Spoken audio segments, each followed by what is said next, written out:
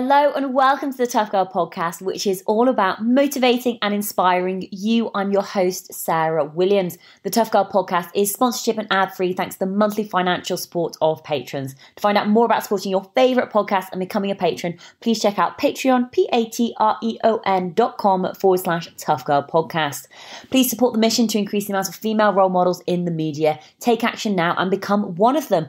All patrons will get their name on a dedicated patrons page on the Tough Girl website. All female patrons $5 and above are invited to join the closed Facebook group, the Tough Girl Tribe. Today, I'm absolutely delighted that we're going to be speaking to Dr. Stacy Sims, who is the author of Raw, How to Match Your Food and Fitness to Your Female Physiology for Optimum Performance, Great Health, and a Strong, Lean Body for Life.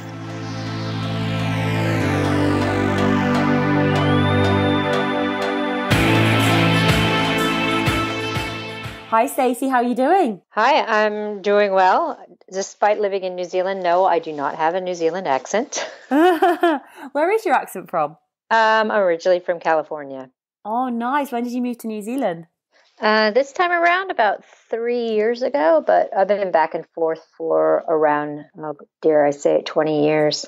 So, Stacey, I'd love for you to introduce yourself and to tell everybody a little bit more about who you are and how you would introduce yourself. I am an environmental exercise physiologist and nutrition scientist that specializes in sex differences. And the best way to describe it is looking at exercise in hot and cold conditions and how women respond versus how men respond, and how to tailor interventions and nutrition and recovery to the two different sexes. Oh my God, I love it. Absolutely amazing. Before we get into sort of how you got into your academic life, I'd love to go back to your childhood and find out more about life for you growing up. Were you sporty? Were you outdoorsy? You know, what was your childhood like? I was an Army brat, so I grew up all over the place, and I was the youngest of two, so I liked to go outside and play and build tree houses and run around while my sister was inside either reading books or talking on the phone. Sometimes she'd come out and couldn't find me because I was hiding from her. But basically, because we moved around so much, just trying to find friends to play with every time you PCS and got someplace new, and the best place to do it was outside playing. So that kind of evolved my love for being outside and playing and sport and such, and got into dancing when I was really young. And also found running about the same time, and was told when I was about 13 I needed to choose between the two, and was recommended running would be the way to go because I was getting too tall and gangly.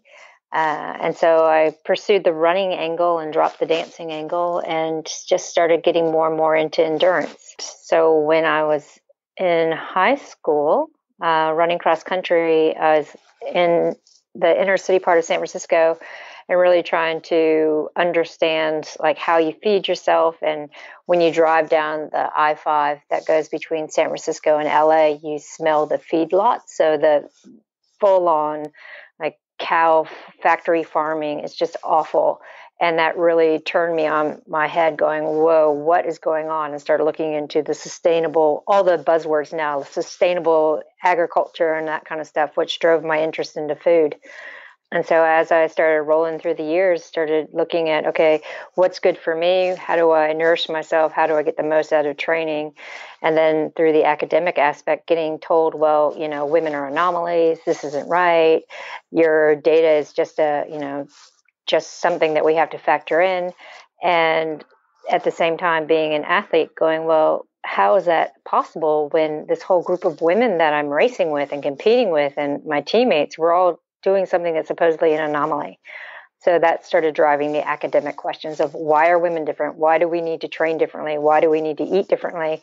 And being thrown back going, well, you know, we have this 4-week training program that everybody has to do. And everyone has to drink X amount and everyone has to eat X amount. I'm like, wait a second. I'm a 60-kilo woman and I'm standing next to an 80-kilo guy and you're telling me we have to do the exact same thing. So all of those intrinsic questions of why has kind of pushed me through both my sport and academic career. Oh my God, absolutely fascinating. So With the academic and being an athlete, when did these questions start coming about for you? Was this when you were doing sort of your bachelor's, your master's, your PhD? When did you start really sort of narrowing your not narrowing your focus, but really sort of focusing on the gender differences, on women, and realizing that women are not small men? I really started asking the questions my second year of undergrad when I was doing my bachelor's. And I gave a TED Talk recently and opened it up kind of with the same story, where I remember distinctively being in a metabolism lab and running for 2 hours on the treadmill. And we had to run on the treadmill for 2 hours one week and do the exact same thing the following week. Looking at fuel use, like trying to see if taking water or carbohydrate would help with fuel utilization. And like the first week, I was great. I kept pace, didn't feel tired, ran the whole 2 hours just on water. And then the following week was the exact same protocol. And I fell flat. I was like, I don't even think I can run for a half an hour. And then when we started looking at the results, the two guys had the same carbohydrate fat utilization profile both weeks, but me, it was completely different. The first week I was able to primarily use carbohydrate and a little bit of fat. And then the following week, it was primarily fatty acids and I couldn't hit intensities. And retrospectively, a year or so later, going back after I was told, well, you're just an anomaly, going, wait a second. I was in the high hormone phase of my menstrual cycle for the second trial. I was in the low hormone phase for the first trial. Maybe that has something to do with it. And for the fact that the person or the professors running the lab told me, oh, you're an anomaly. And then my question was, well, why am I an anomaly? And he said, well, we don't do a lot of studies on women because they're too hard to study. So we end up doing all of our studies on men. And with that eye-opening statement, going through the rest of my undergraduate classes and being told all of this data in nutrition and metabolism and biomechanics, and then asking, what about women? They're like, what do you mean, what about women? This is what it is, and never really getting that answer. So then when I went to my master's, I was specifically looking at female runners and overtraining and how that was different between menstrual cycle phases and how that might differ from men. And then when I went into my PhD, same thing, looking at fluid balance in the heat and what's different between men and women and menstrual cycle and OCP. So yeah, really trying to dig in as I started having questions as an athlete, trying to answer those questions for myself, but also for everybody else around me. When you talk about that, it just seems so obvious, but I'm actually filled with rage. Just like, oh my God, just the fact that women are just called an anomaly, and we should just accept that, the research and what's gone on before. And for you to actually start going, oh, hold on, let's ask these questions, let's figure out what are the differences, what is happening.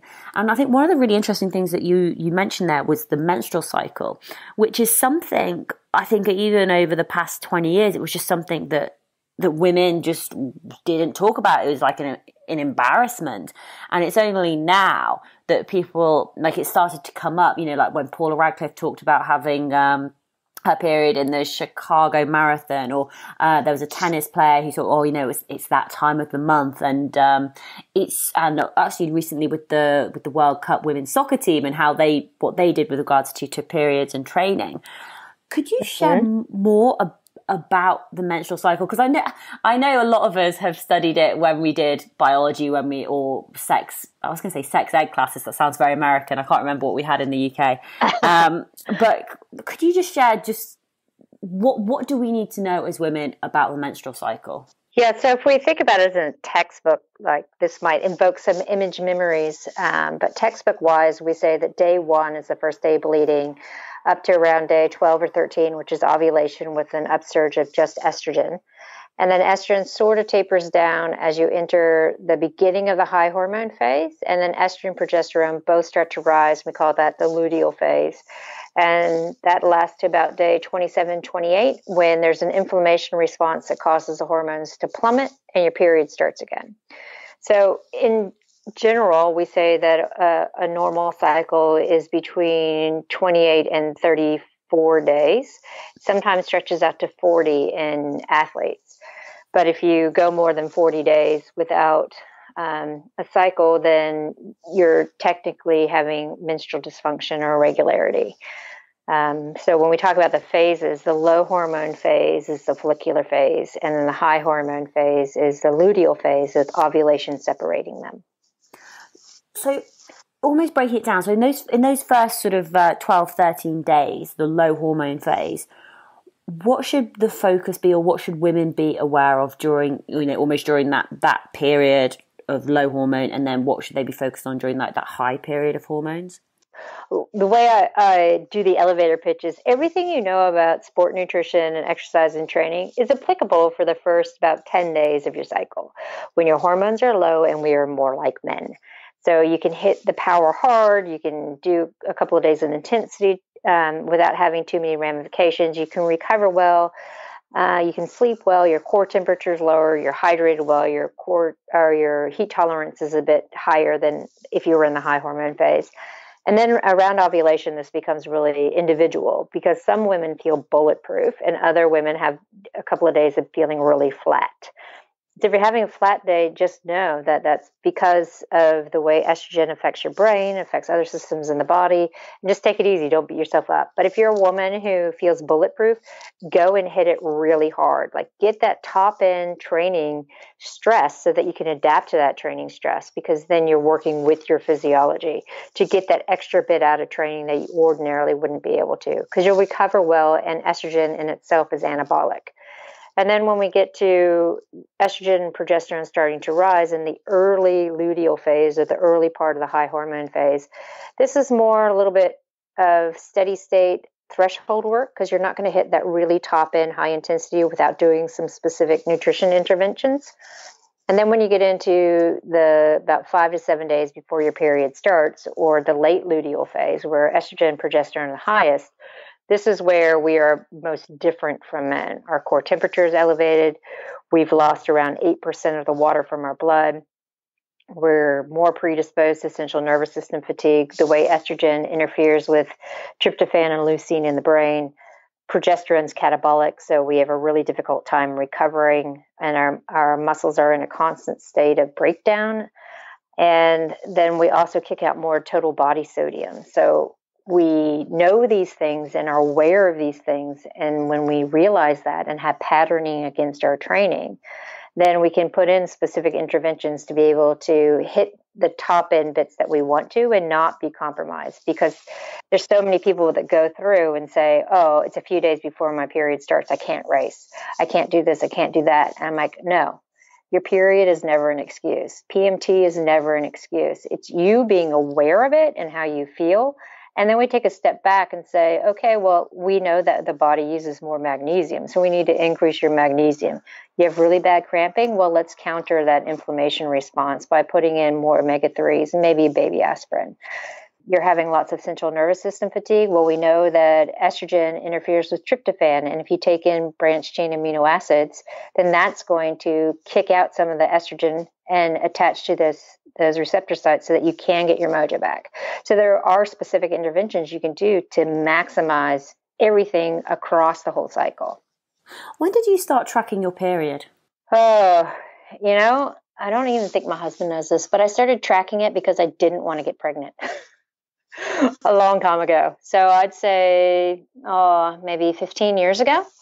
It first came to my attention that you should be doing it when there were no real ways of measuring, like when I was doing my master's degree and trying to figure out phases, unless you had a blood test, which was really expensive, there were no home ovulation predictor kits or anything like that. So you had to track basal temperature. And so I'm always a pilot subject in all my studies, so I started doing that.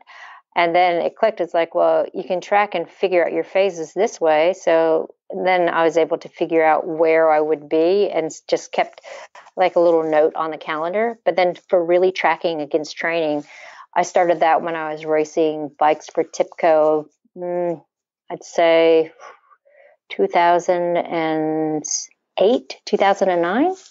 So it's been a while. Yeah. So I'd love to go back to that time back in like 2008, 2009 when you were racing bikes.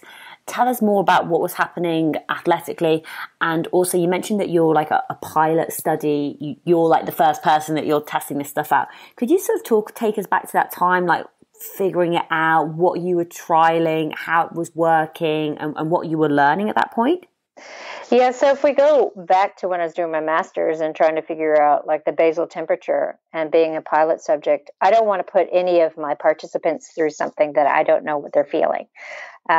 Because when you're pushing people to their limits, you really have to have that empathy. You have to know exactly what they're feeling, when to push them, when to back it off, when to help them out, and know that what you're putting your participant through is an undue burden. And so when you're looking at designing a study, you want to make it feasible scientifically, but also not so hard that your participants drop out. That's why I'm always a participant in my own studies. So when I'm tracking back then basal metabolic rate and taking your temperature every morning, the old school fertility method, I was also rowing and running and starting to get a little bit into triathlon. And there were days where I'd feel absolutely flat, and I could track that against core temperature and be like, hey, wait, my core temperature is coming up. What does that mean? So I really started seeing those patterns and being able to say, oh, yeah, well, tomorrow I'm going to have a really crappy day when I go for a run. Maybe I won't go for a run. And then that just kind of carried over. And it became something that was just, a habit where I put a mark on the calendar going, oh, this is when my period's supposed to come. So if I was starting to feel, tired, lethargic, then I could be like, oh, my period's coming in 4 or 5 days. So I better start doing some things to mitigate this. So I know it's not my fitness. It's actually my physiology and hormones that are making me feel like this. And then when I was racing, at the high level and on the national race calendar circuit, having a lot of the women I was racing with also knew that I was involved in the men's peloton, not as an athlete, but as a sports scientist. So they were asking me questions about what I was doing with the men. And I was like, you know what? This isn't applicable to us as women. So I started educating my teammates about tracking their cycle and how to eat and not getting into too much of a carbohydrate depletion. And when you start bonding that way, then talking about your periods and what's happening and what's not happening becomes commonplace. And that was the goal as teammates, to make everything commonplace. And then when you get out and realize that it's not commonplace, that starts a wider conversation. And so that was the push now, going into the wider conversations, getting men and women to say the word period without blushing, especially coaches.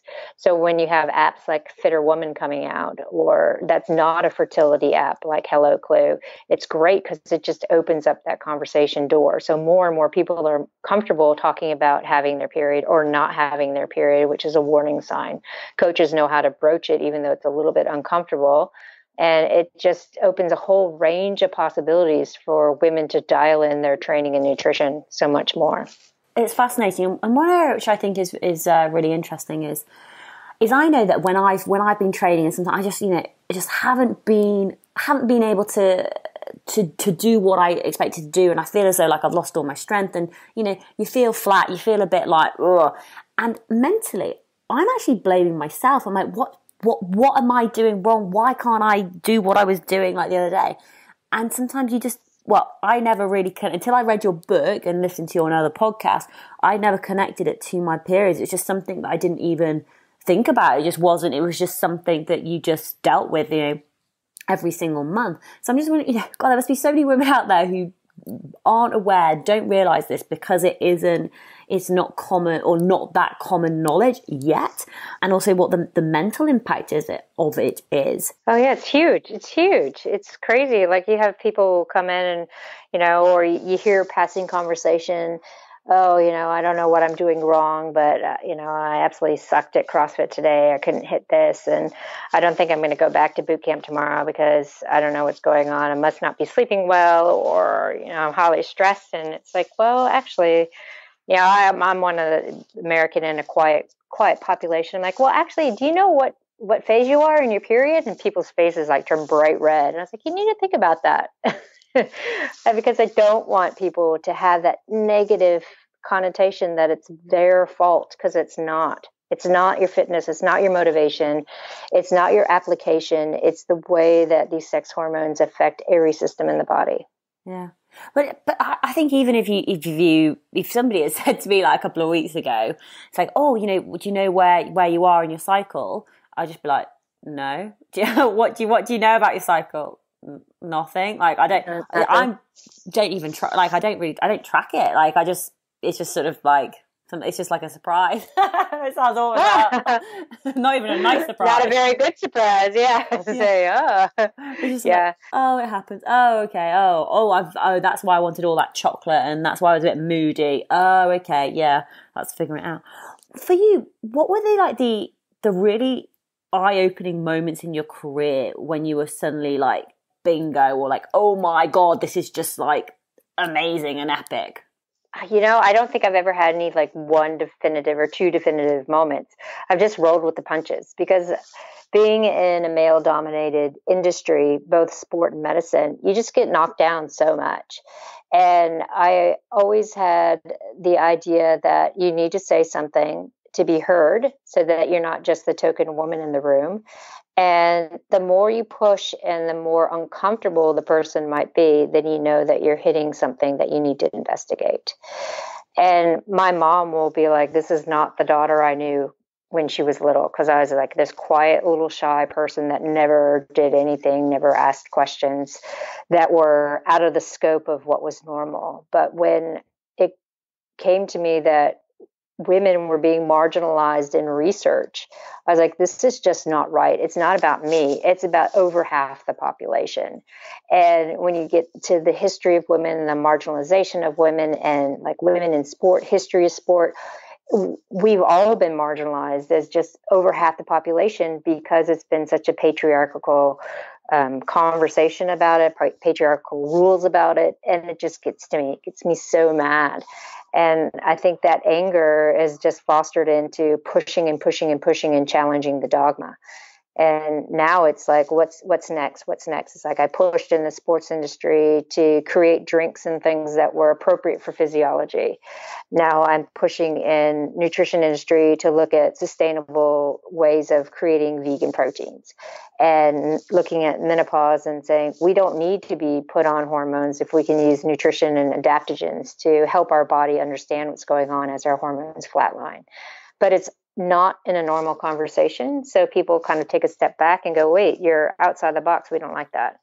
And for me, it's not being outside the box. It's just trying to get these questions answered because it makes me mad that they're not answered. Yeah. How do you deal with sort of the setbacks and the pushbacks, or people not listening to you, or just feel as though sometimes you're hitting brick wall after brick wall after brick wall? Oh, I've had my share of PTSD about it. I'll tell you that much. When you encounter people that are very hardcore and won't change their opinion, won't have an alternate viewpoint, then it's not necessarily giving up. It's just trying to understand their viewpoint and talk their language. I still have people come up to me and say, why do you want to study women? We don't know enough about men. Why do you want to study the menstrual cycle? It causes so many issues in research. And I just kind of look at them and go, okay, take a step back, 1960 mentality, and then be like, well, because these are the questions I need to have answered for the people that I work with the most. Or this is a hole in the research that needs to be answered. And we can see it in the literature that these questions haven't been answered. So it's novel research. And that's if I'm talking to, academics and researchers. If I'm talking to medical scope, it's hard when you're getting into like orthopedics or something where there's that hard line boy club and that really siloed vision. So it's, again, reading the individual and trying to figure out which direction can you come in and try to see their viewpoint so they understand yours. It's taken a very long time to be able to do that. And if I were to go back to my 20-year-old self and be like, I know you're really angry and pissed off at these answers and no one's listening to you, but just understand where they're coming from and the history behind it. And soon it'll just evolve. It's really taking yourself out of where you are in your box to see how they are viewing you and what their history is. Tell us more about the book Raw and where the idea came from and how you ended up writing it. So when I was launching the women's line for Osmo, I had Celine Yeager come to a camp to trial it and talk about it. And she was like, well, how come we don't know all this stuff about women?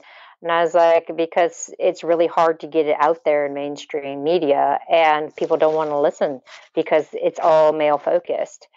So she, started writing more and more articles, women focused. And then remember, she emailed me Christmas time going, I have this great idea. Let's pitch a book to Rodale and see if they take it. So she pitched it and they're like, we love this idea. And so I created a Dropbox of different files and notes and PDFs, and she would write the layperson terminology and I'd go in and put in more of the scientific stuff. And so, yeah, it just came out of a conversation of women need to know this, and having someone who had the platform to make it happen. It was like everything kind of lined up, and it wasn't my intention to write a book. But when the opportunity came up, and Celine is really well known for all of her books and her feature articles and such across mainstream media, it's like, this is an opportunity you can't refuse. Yeah, and the book's been out for 3 years. So it's interesting that it's just now getting so much attention and traction. 3 years later just tells you how much information is not out there. Yeah. Why do you think it started to get more traction over the past sort of couple of years? I think there's a combination of things. Like there's more people, sports women, who are taking a front and stepping out and saying, I'm not a guy. And these are some of the issues I have with red S, with periods, with being a mom. The globalization of information helps too. And social media influencers, it just makes everything just exponentially go faster. And part of my, I guess, backstop was not being that involved in social media, just from a time standpoint. But people started talking about it. And so when I was like, wait, I really need to get someone to help me get this out here, then more and more of that information got out, and it's just started taking off. Yeah, I think it's fascinating because I think social media is there's obviously it balances out, but I think it's amazing for if women aren't getting the exposure in mainstream media, then social media is where you need to be. Whether that's running your own podcast, running your own blogs, creating your own YouTube channel, writing your books. If you can't get them published, you write ebooks. There's powerful ways now of getting your story out there or other people's stories out there and communicating this message. And sometimes I do feel there's this like underground swell of like this information being shared exactly like your book. And then people hear about it on different podcasts. They read about it. They tell their friends. And it just helps women to start to understand their own bodies so much better. Yeah. There's a lot of stuff covered in the book. I find it absolutely fascinating reading. And there's a couple of things that I'd love to go into a little bit more detail, especially with regards to nutrition. And the one thing that really shocked me was about keto. I'm a big believer in going like low carb, high fat, high protein, and trying to get into ketosis. And whereas you don't really suggest that for women. I'd love to hear more about your thoughts around this and how this came about and what you've learned from that aspect of things. I mean, there's a couple of different tiers that come into it, and research coming out about it now too. When we look at the idea of being in ketosis and you look at the seminal research behind it, like why did this evolve? Why did it become a thing for people to do? And it originated in a male population that was obese, diabetic, and had to lose weight quickly for surgery. And then the other population that has been studied and works really well is epileptic children. So the issue there is you have such great success in these populations, and it gets put out in, like, JAMA will publish an article and New York Times will pick it up. The Be Well column in New York Times will pick it up, and then it gets transferred into the fitness industry.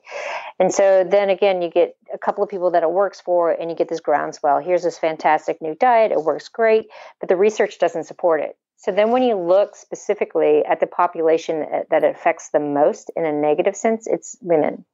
And we look, and most of the women that are having issues, sure, for the first 3 or so months, they might thrive on it. But when you start looking at cortisol levels, menstrual cycle dysfunction, abdominal adiposity, all of these come into play, and it has to do with the fact that women need more carbohydrate just to exist than men. We have an endocrine system that relies on carbohydrate plus our brain, where men don't have a menstrual cycle. They're not building tissue and losing it every month. They're not having the signal for thyroid to regulate that plus its own body. So when you start reducing carbohydrates to that ketotic state, you're really compromising total health. When we're thinking about trying to lose weight and maintain health for performance, in the short term, it can work, and I've seen it work, but in the longer term, 6 months down the line, you start seeing thyroid dysfunction, which is a downregulation of your resting metabolic rate, and it's really difficult to raise it again. You also have a higher incidence of cardiometabolic problems that come down the line. And now the longitudinal research is coming out that in both sexes, there's an increase in cardiovascular risk factors with long-term ketotic diets. And when you think from the large view of what happens from a physiological and biological, going back to the hunter-gatherer days, it was appropriate for times of low carbohydrate and low calorie where men would lean up and get fit and get fast because they had to go out and fight to find the food. But the women weren't in that. They weren't going out to fight the food. They were at home or in the tent or at the tribe taking care of the kids. But at the same time, because there was such low carbohydrate and calorie availability, it was not advantageous to reproduce to create another mouth to feed. So you get menstrual cycle dysfunction and amenorrhea and abdominal adiposity and more body fat storage to feed the woman and who would get the calories last. So it's a biological process. And now when we look scientifically and you look at how all of the research has come out and been disseminated into the fitness world, it doesn't make sense. There's no evidence to show that it is beneficial for women, but there's more evidence to show that it's not. Oh, God, it's absolutely fascinating. Doing what you do, what do you think are the key things that women need to know that maybe women don't know at this point in time? I know that sounds like a really general question, but what are the specific things that women who are out training, who are athletes, need to be aware of, or what are the biggest mistakes that we're making currently at the moment? Aside not tracking your menstrual cycle, because that's the biggest thing to tell you if things are going right or wrong. I'd say that's the biggest thing. Like, women aren't tracking their cycle, or they're amenorrheic and they think that that's fine. And we know that having your period is an ergogenic aid. Like, you have your period, then you know that you're healthy. If you're healthy and a healthy athlete, then your performance keeps going up. Because there's fantastic evidence coming out to show that women who are amenorrheic, or what we say have ovulation suppression, they'll get into a training program and they might be in the same training program as women who are not amenorrheic. And they do the same type of training, but over the course of a 12-week training block, those women who are amenorrheic, their performance just takes a downward negative dive, and the resting metabolic rate just keeps going down and down and down and down because their body's trying to conserve and conserve and conserve. So when we look at not having your period, which is, a mentality that so many women have, I'm training hard enough, I've lost my period. That's something that we shouldn't think. If we don't have a period, something's wrong. If you start getting menstrual cycle dysfunction, then have a look at your training and be like, oh, wait, I'm not fueling well enough for my training, getting into low energy availability. I'm not having enough carbohydrate to support the intensity that I've ramped up. So when you start having that menstrual cycle irregularity, that's the key to go back and be like, hey, wait a second, what's going on? And then you can have a really good look and be like, oh, wait, maybe I have a little bit of low energy availability. I'm not fueling specifically for my training because I'm trying to lose weight. And then you get into the whole thing where women, and some men too, you don't eat enough, so your performance starts to go down. And so you think that you're too heavy, so then you cut your calories, which causes like this downward spiral, putting on body fat. You cut your calories, trying to lose the body fat. The body keeps putting it on. So it becomes this big, round circle that can be prevented. Stacey, I'd love to ask you about recovery and what are the best things that women can be doing to help them recover after they've had like an intense training session or, worked really hard in the gym or been out cycling or running. What are some of the key things that women need to be doing? So really paying attention to their protein after exercise, because we have a shorter window of recovery than men. And we also go through, well, with progesterone, it's catabolic, but our ability to recover is different from men from a sex difference standpoint.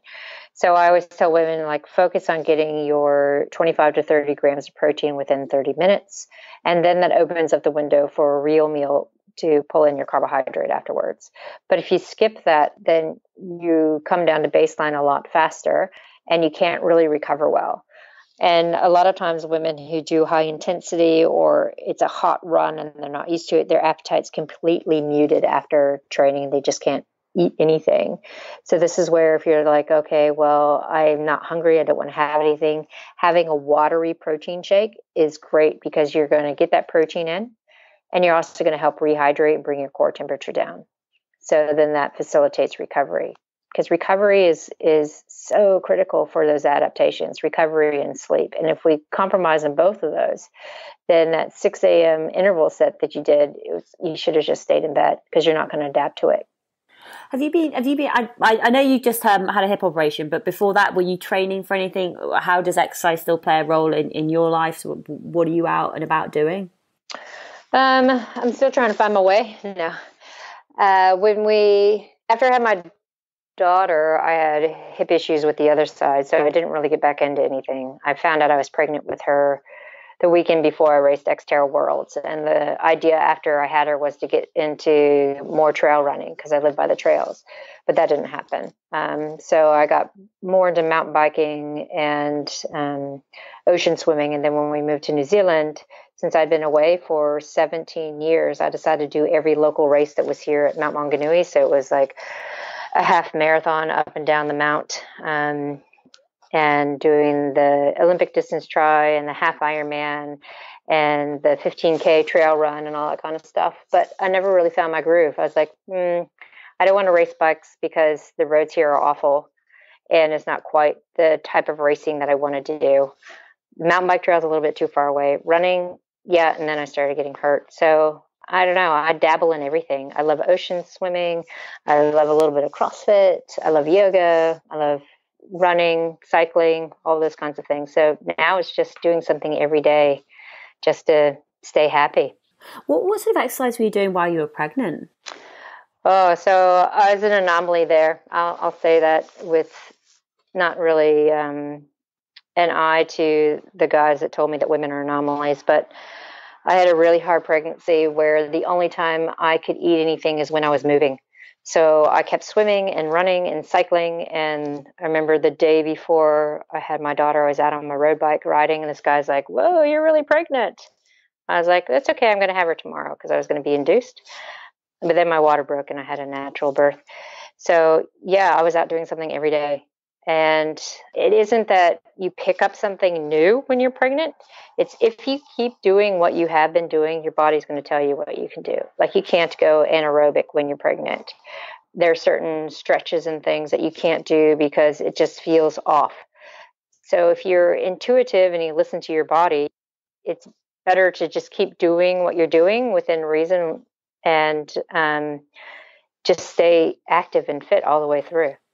How did it change for you after having your child? Everything changed. So when she was 3 months old, well, actually, the month before I had her, I launched a startup company, and I went on maternity leave and changed careers, and we moved north. So everything you're not supposed to do, we did. And then I had her and was like, well, I don't know what to do. My whole life is different. So I was trying to find my ways. And so you learn to juggle, right? You don't go out for 5-hour rides because you don't have 5 hours. You're like, I have an hour and a half before the baby wakes up. I'm going to go run this hill, or I'm going to go ride this hill, or maybe I'm just going to have quiet time. So you learn to work and groove and try to find those own pockets of time where you have to yourself to take care of yourself, because if you take care of yourself, then you're better for your kid and your family. And I'm still trying to find my way 6 years later, going, well, I know that I have to get her to school at this time and I'm tired. But if I don't get up to go to swim squad, then I won't be able to do anything for the day because then I have to go to work. And life's completely different.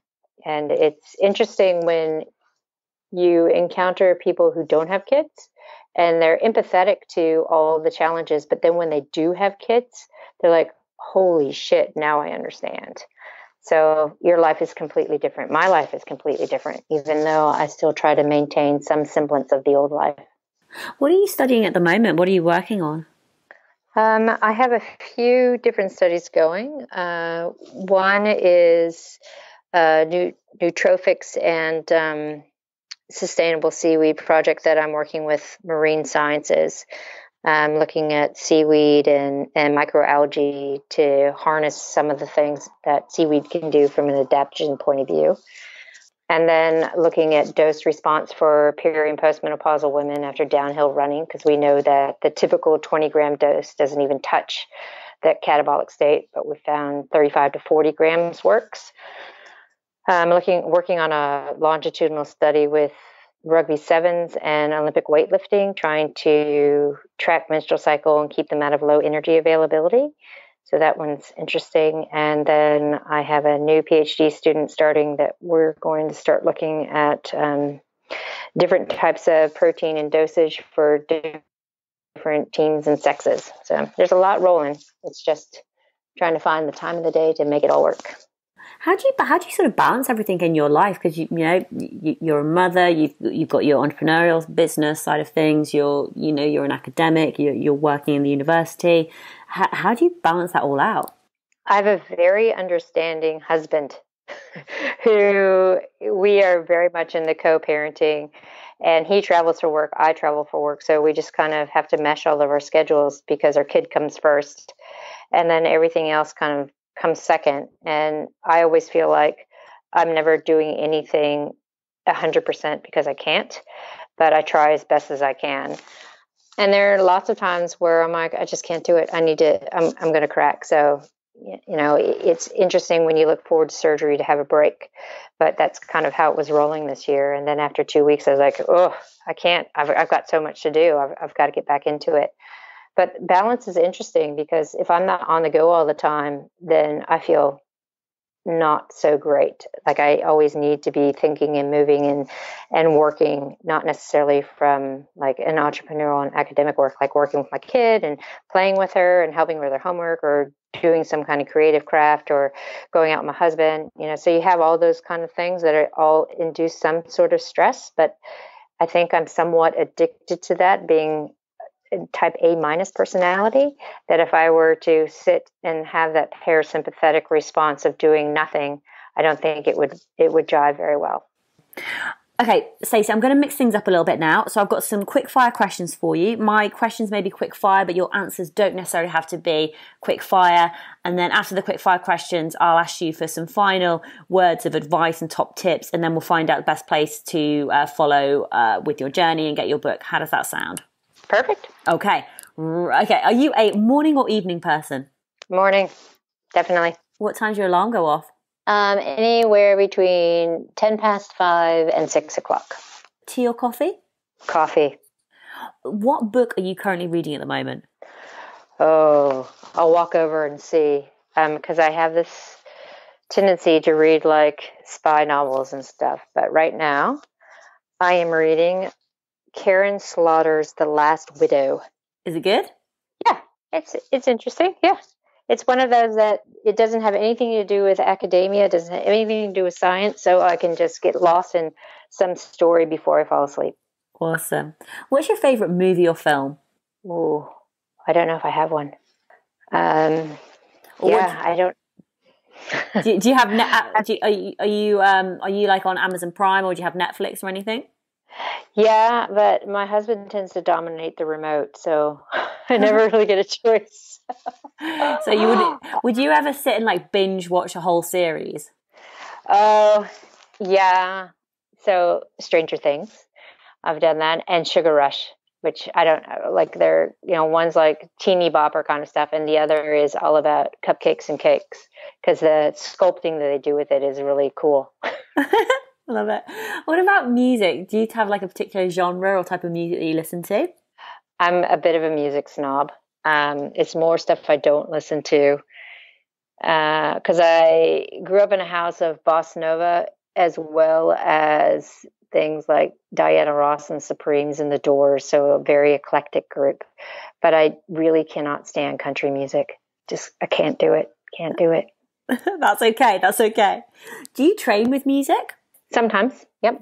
But more and more, no, because where I work is right that we share a wall with a high performance gym, and there's really bad, like clubby music all day, every day. So now if I go out, I just want nothing. What is your favorite piece of kit or gear? My bike. I say that because it's not about the bike, it's where it takes you and who I've met. I've met my best friend, I've met my husband, I've had so many different experiences, met some of the best people that I could have ever encountered, and connections all about riding bicycles. Does your bike have a name? It's nicknamed Slinky Malinky from the Harry McClary stories. What about rest and recovery? What do you do for rest and recovery? I go to the hot pools, or I go for an ocean swim, like just a floaty swim in my wetsuit, and sleep. What time do you go to bed? About 10. Are you a mountain or beach person? Beach. In terms of food, what is your favorite type of food to eat on the bike and your favorite type of food like in normal life? So on the bike, I like this combination of my kids' maple crunchy cereal and these freeze-dried strawberries and walnuts. It's kind of like that salty sweet mix. And then in normal life, I guess in the States they call them Buddha bowls, where it's a big mix of different greens and veggies and grains with different interesting vegetables that you put on top. And each time you get something like that, it's different. Oh, I love it. It sounds amazing. So Stacey, final words of advice and wisdom for the women listening that you would just like to share with them. I think the biggest thing is not taking someone's like advice on how things worked for them from a nutrition and training standpoint, because you'll have coaches say, well, this worked for so and so and this worked for me, so it should work for you. But really look at the information you're being given and say, is this appropriate for me, for where I am in my life, my body type? Is it what I want to do? And if that's in the too hard basket, then I'm just going to come right back down and say, women aren't small men, and you should definitely track your cycle.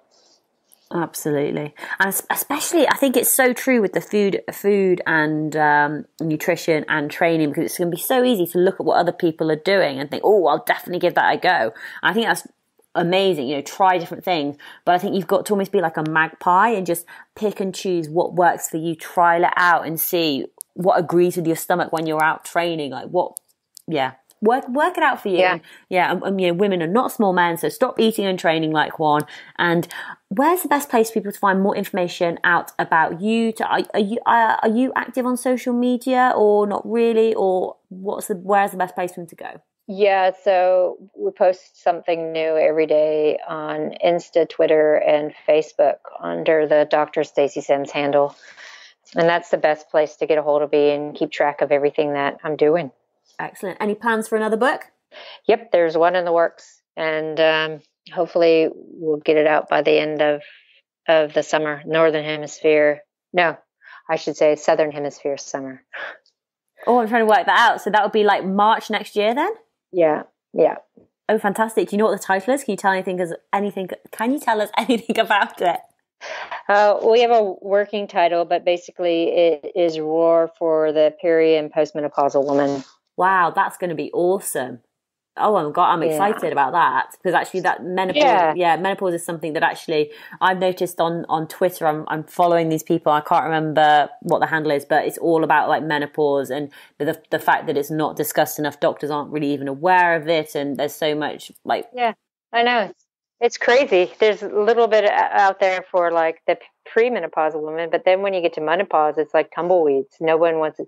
They're like, it's the change. It's like, what do you mean the change? Still the same person. There's just a difference in hormones, and we need to talk about this. So Absolutely.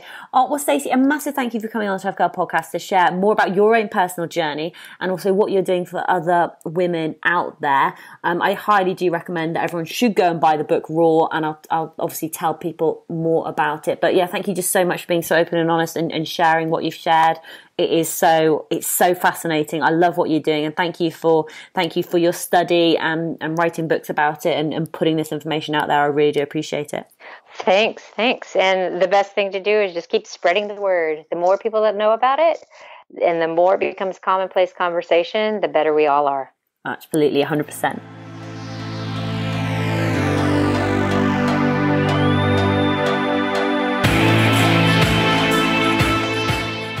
Tribe, I hope you enjoyed that episode with Dr. Stacy Sims. What an incredible woman. I love the research that she is doing. It is so powerful.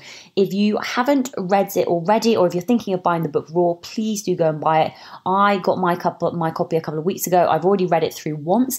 I'm going to be going through it a second time with a highlighter to reread it and to make sure that I'm aware of everything that she has been talking about. So the book is called Raw, How to Match Your Food and Fitness to Your Female Physiology for Optimum Performance, Great Health and a Strong, Lean Body for Life. I've got a couple of other recommendations for you. I'd really encourage you to go and take a listen to Jen Brown's Sparta Chicks Radio.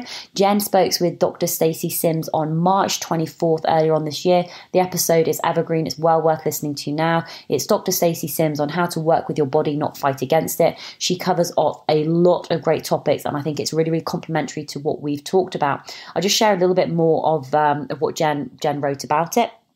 At the core of Stacey's work is the concept that women are not small men. It seems obvious, I know. However, the majority of sports science research, and as a result, the majority of what we understand about the best way to train, eat, drink, race, and recover has been done on men. Even the common training program structures of 3 weeks of training followed by 1 week of recovery is, you guessed it, based on research done on men, without any regard for the hormonal changes experienced by women each and every month.